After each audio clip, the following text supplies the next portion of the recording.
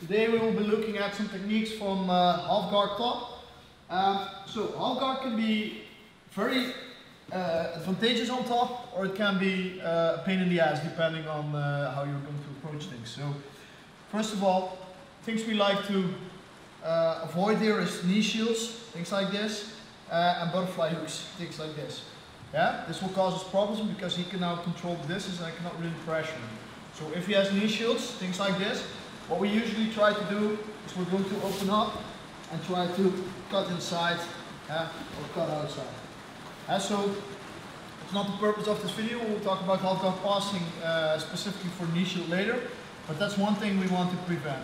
How you can prevent it basically is by staying low, and I really like to control the hips here as a solution for this.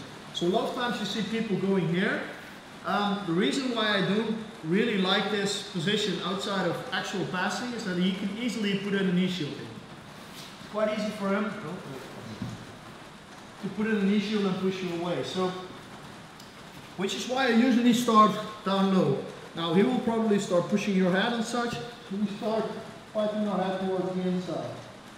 So our head moves towards the inside, our elbow stays with our knee. If you now try some knee shield, that's very difficult here. Now, next thing, I'm going to approach and grab the head. I'm going to pull inside and pressure my crossface in. Now, I'm not going to switch towards the underhook for the same reason here. I just want to either keep my elbow on the outside, or I'm going to put my elbow on the inside like this, so he cannot really take a knee shield. If he tries to take a knee shield now, it's not there. It's just not there. So this is a great position to start our pass, and we can either go towards this side if we like to pass towards the side mount, or we can start moving towards the outside if you like to pass the mount. Okay? So that's our basic mechanics to try and pass from half guard with pressure. Now, a lot of things can happen here, and there's a lot of good things we can do as well. So another thing I really like, especially if he's fighting your grip hand here, so he's fighting. So instead of going under, I'm going to go over and I'm going to snatch the head. Easy as that. Now, half guard is one of the positions where I really like head control, because this enables us to put in darces, boom, like so, and we can get a quick finish here. Yeah? So, really nice setup I use a lot from half guard is working for my pass here. He tries to fight my grips, he tries to get inside, things like this, and I'm going to just go over and snatch the head. Now, for him now, it becomes very difficult to prevent me from just weaving this arm in. Here.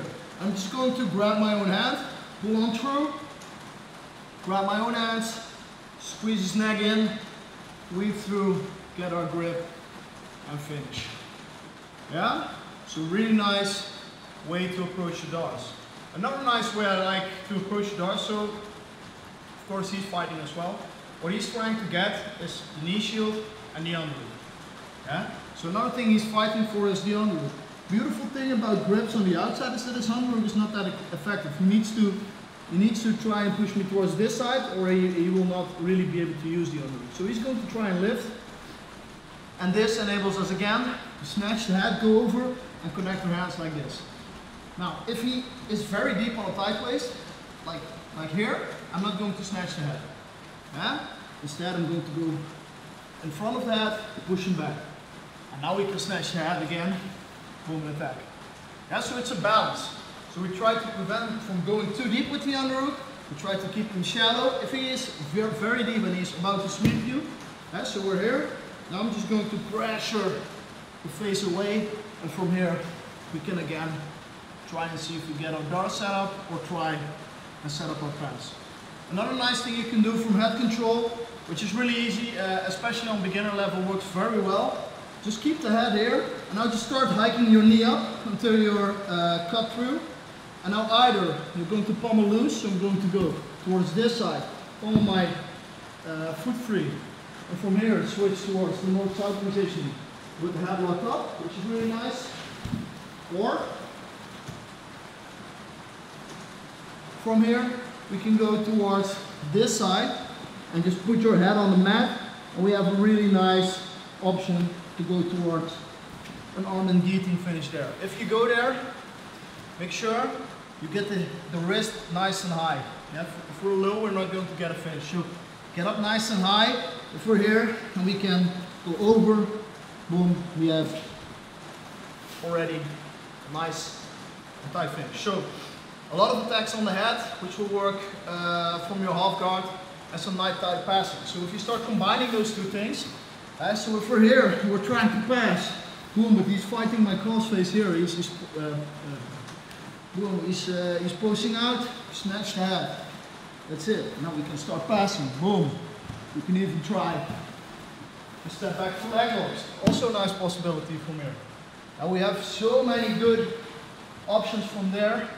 Especially attacking the head there is a really nice way to approach that. So from half guard top, guys, either we control the hips, fight for a crossface, let the head start, boom, start passing.